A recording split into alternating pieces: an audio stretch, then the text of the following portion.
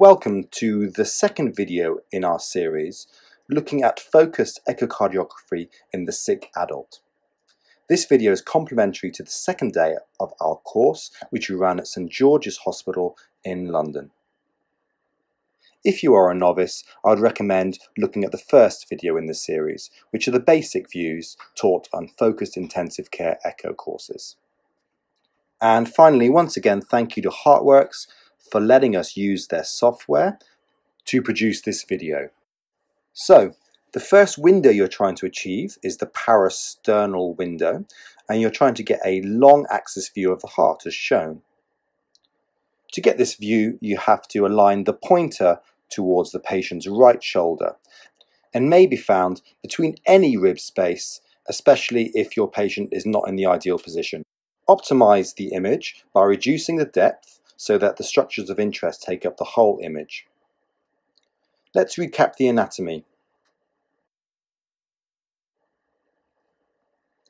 Here is the right ventricle, the left ventricle, and you can see the anterior septal walls and the inferior lateral walls, the aortic valve, and you can see 2 out of the 3 cusps, the mitral valve, and the subvalvular apparatus, the left atrium, and the aortic root. For each of these structures, look closely to see if you can see any anatomical abnormalities. Try and get the left ventricular walls as perpendicular to the ultrasound beam as possible, and you may do this by rocking the probe, left or right as shown. Now, to do your first measurements, you're going to pause the heart at the end of diastole, when the left ventricle is at its fullest. The mitral valve is just about to close, and you can also time this with the ECG, where the QRS complex is just occurring. Once you have chosen the right time frame, you're going to measure the thickness of the interventricular septum, the width of the cavity in diastole, and then the thickness of the inferior lateral wall. Now, this is done with the line passing through the tips of the mitral valve, leaflets. Next, forward the image to the end of systole, where the left ventricle cavity is at its smallest. Now, measure the diameter of the cavity again at the same level as you did before. The difference between the diastolic diameter and the systolic diameter divided by the diastolic diameter gives you a measurement called fractional shortening, which gives you an idea of the ejection fraction of the heart. This helpful summary of the different measurements of the left ventricle is produced by the British Society of Echocardiography, the BSc, and is freely available on their website. The last two-dimensional measurement you're going to make in this view is that of the LVOT, the left ventricular outflow tract. The timing is in mid-systole, when the majority of the ejected blood is flowing through this tube. Try and measure the diameter around 5 to 10 millimeters away from the insertion of the aortic valve. You will use this value later on to calculate cardiac output. Best practice is to try and get 3 measurements to ensure that your initial measurement is correct. Moving on to M mode now.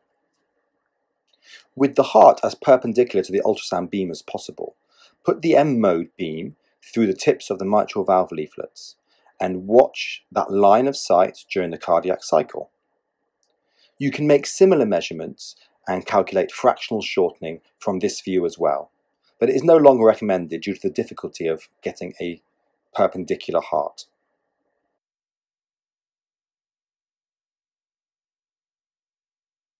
Next, move the M mode through the anterior mitral valve leaflet so you can see how it moves throughout the cardiac cycle towards the septal wall. This is another measurement of left ventricular contractility and how mobile the mitral valve leaflet is. The next imaging modality we're going to use is color flow mode, often CFM on your machine. Put the box in the left ventricular outflow tract with some extension into the aortic root to look through the flow to the LVOT and the aortic valve. In particular, you're looking for high velocity flow and for regurgitant flow. Then move the box to the mitral valve, with the box extending into the left atrium. Here also you are looking for mitral regurgitation, reverse flow into the left atrium.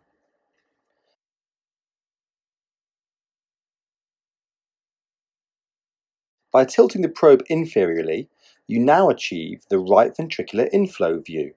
As shown, this allows you to visualize the right atrium, the tricuspid valve, and the right ventricle. The tricuspid valve is highlighted in red. Again, spend some time looking for any obvious anatomical abnormalities in 2D mode. Next, put a color flow mapping box into the right atrium as shown. And here you're looking for evidence of tricuspid regurgitation, which will manifest as blue flow, i.e. away from the probe, into the right atrium. If you see any, you should put a continuous wave Doppler probe through the jet to try and get a signal from it. The peak velocity of any regurgitant flow through the tricuspid valve may be used to work out the peak systolic pulmonary artery pressures.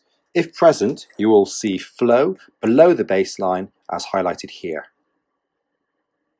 Next, by tilting the probe anteriorly, you get to see the right ventricular outflow tract and the pulmonary valve, which is highlighted here. The same routine applies. Color flow box over the pulmonary valve to see if there is any regurgitation.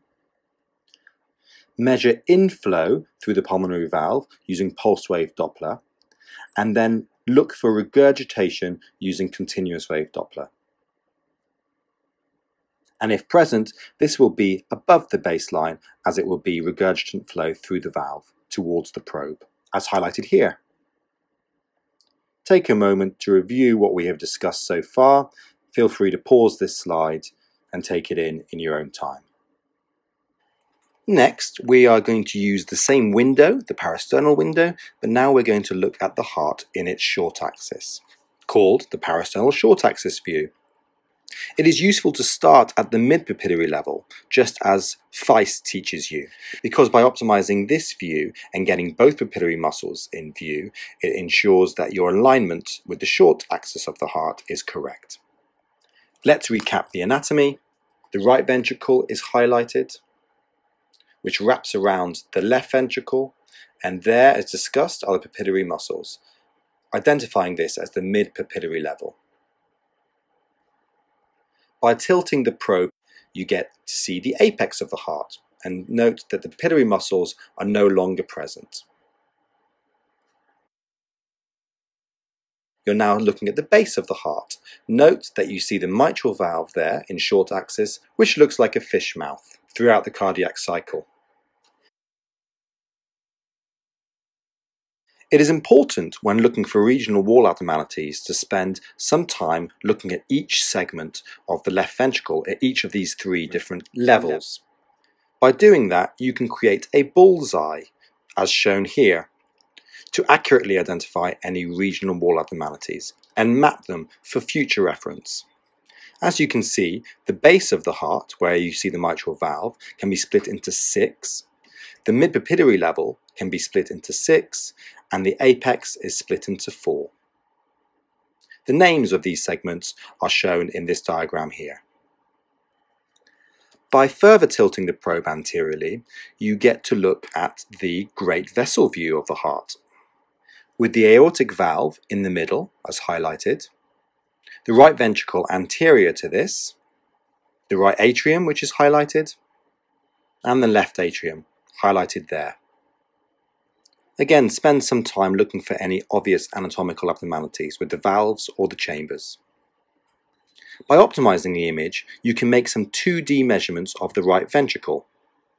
Again, pausing the heart at the end of diastole, you can measure the diameter of the right ventricle at a 12 o'clock position from the aortic valve as shown. You can also measure the diameter of the right ventricular outflow tract. The same sequence applies. Color flow mapping can be put over the pulmonary valve to again look for pulmonary regurgitation, over the aortic valve to look for aortic regurgitation, and over the tricuspid valve to again look for tricuspid regurgitation. If you see regurgitation with colour flow, you can try and capture it and quantify it with continuous wave Doppler.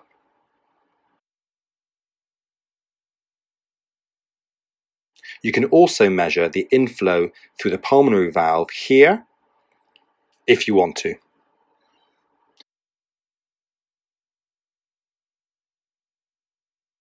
Moving back down to the mid-papillary level, you can make a quantitative measurement of ejection fraction. By pausing the heart in end diastole, you can trace the internal diameter of the heart at this level. Make sure you exclude the papillary muscles as shown here. Repeat this for when the cavity is at its smallest, at the end of systole. The difference between the two areas, divided by the end diastolic area, gives you an estimation of ejection fraction. Spend a moment recapping what we have done with the parasternal short axis views. Pause this slide and take it in your own time. We are now changing our window from parasternal window to an apical window, and we are first trying to achieve an apical 4-chamber view. Let's recap the anatomy. The right ventricle is highlighted there. The left ventricle is there. The mitral valve. The tricuspid valve. The left atrium and the right atrium can all be seen in this view. And try and ensure that both mitral and tricuspid valves are seen so you can accurately compare the sizes of the right and left ventricles. Now pause the heart at the end of diastole. Measure the right ventricle at its base, as shown here, and also the left ventricle at its base, as this allows you to compare the sizes of the left ventricle against the right ventricle. If the right ventricle is as big as the left ventricle, that is moderately dilated. If the right ventricle is bigger than the left ventricle, it is massively dilated. Measure the right ventricle at its midpoint and also its length, and there are normal values for each of these levels. Next, we are going to measure the size of the atria. The first method is a simple 2D measurement, and this is the technique that's best used. Make sure that your measurement is done at the end of systole. That's when the atria are at its fullest, just before atrial contraction.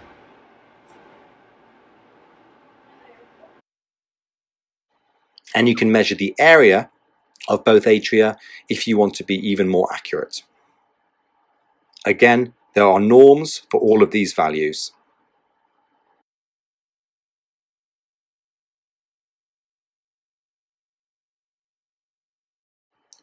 Once you have made an assessment of the size of these cavities, you're now going to try and make an assessment of the function. Focus in on the tricuspid valve annulus, as shown here.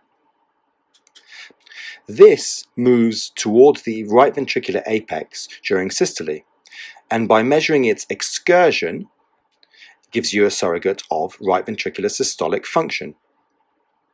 This is called TAPSE, which stands for tricuspid annular plane systolic excursion. You measure this using M mode as shown here, and identify the structure which is moving towards the apex once paused. The normal value should be greater than 16 millimeters. And this represents longitudinal function of the right ventricle, the most important way the right ventricle contracts. You can do the same with the mitral valve annulus, but the left ventricle doesn't contract longitudinally as much as the right. The left ventricle ejection fraction depends much more on its radial function.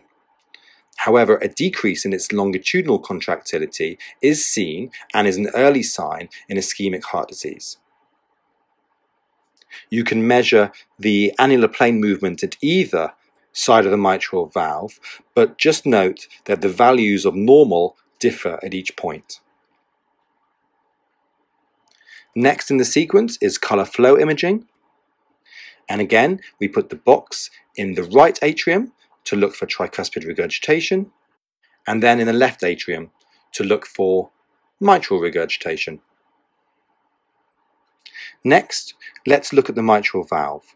First, using pulsed wave Doppler, let's look at flow through the mitral valve, or left ventricular inflow.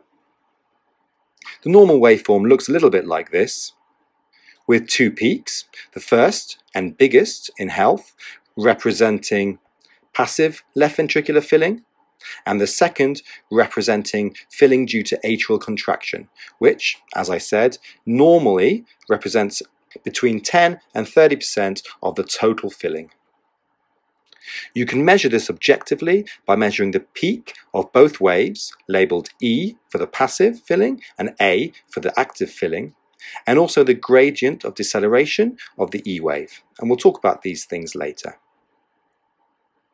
Next, switch to continuous wave Doppler, which is useful to quantify any regurgitation, or if you suspect mitral stenosis, to look for the peak velocities as well.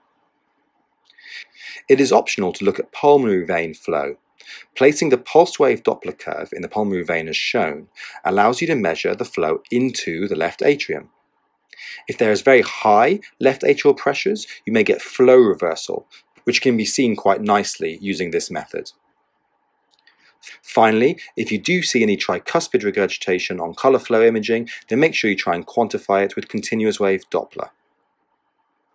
Take a moment to recap what we've talked about so far in the apical 4-chamber view.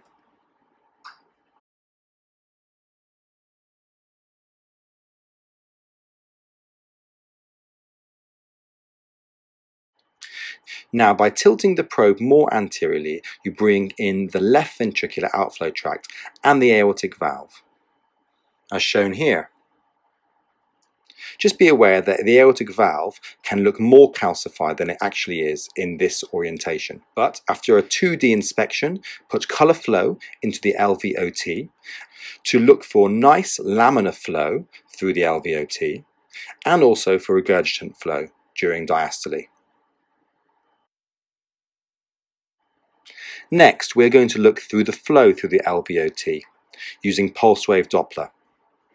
By placing your sample volume in the LVOT between 5 and 10 millimeters away from the insertion of the aortic valve, this allows you to measure flow at the same level that you measured the diameter. The waveform you produce should be as shown, a clear envelope which is hollow in the middle. This identifies you as being at the correct place. Beware, don't sample too close to the aortic valve as flow accelerates as it gets closer to the valve and you're going to overestimate your flow through the LVOT and therefore overestimate cardiac output. By integrating the curve that you get from this measurement, as shown, this gives you what's called a stroke distance or velocity time integral. It represents how much blood has moved within one cardiac cycle. By multiplying this value, which is a distance, by the area of your LVOT, which you can calculate from the diameter that you measured previously, and then multiplying that value by the heart rate, you get an idea of what cardiac output is. Finally, measure the velocities through the LVOT and the aortic valve using continuous wave Doppler. If there is high flow, the continuous wave Doppler will be able to quantify this best. And if there is aortic stenosis, this will give you an idea of the severity of it by calculating the peak and mean gradients.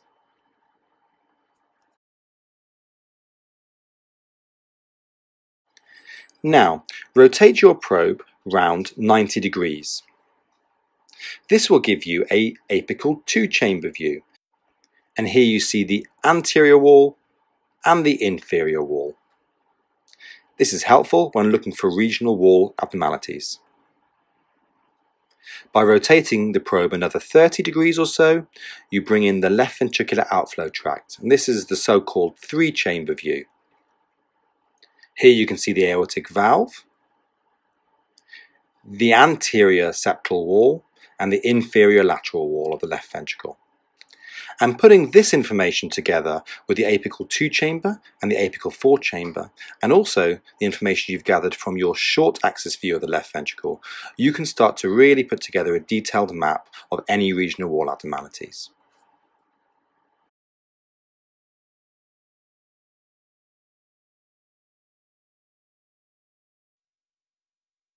If you struggled to get good images of the left ventricular outflow tract and aortic valve in the apical 5 chamber, you may have better luck here. Have a look with the colour flow imaging to see if there's any aortic regurgitation or flow acceleration, and you also may be able to use pulse wave Doppler and continuous wave Doppler here as well.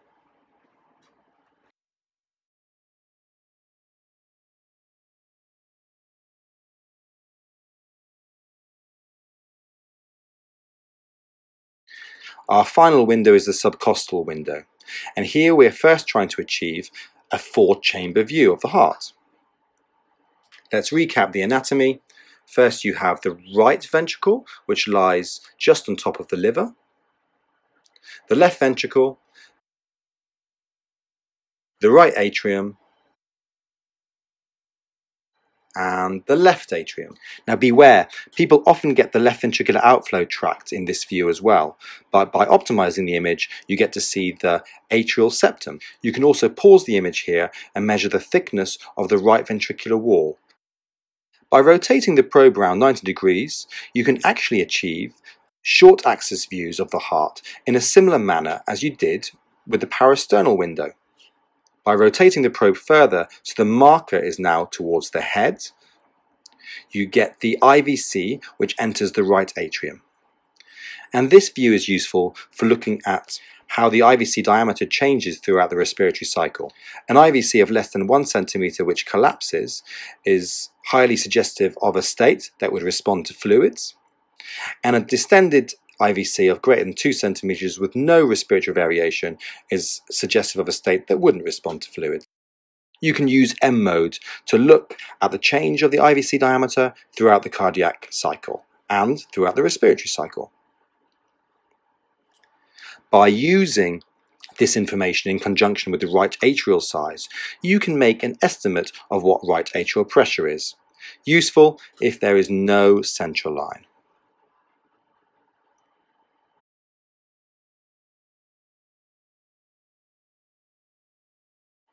Finally, don't forget to look at both lung bases, and in particular you're looking for effusions, diaphragmatic movement, and you can even see lung consolidation in this view as well. And that's your scan finished. Make sure you clean your patient, you clean your machine, you store your images according to your local policy, and you write a report. For further information on what's considered normal, please go to the British Society of Echocardiography website and download this very useful handbook. And the following slides represent a summary of what we have discussed in this video.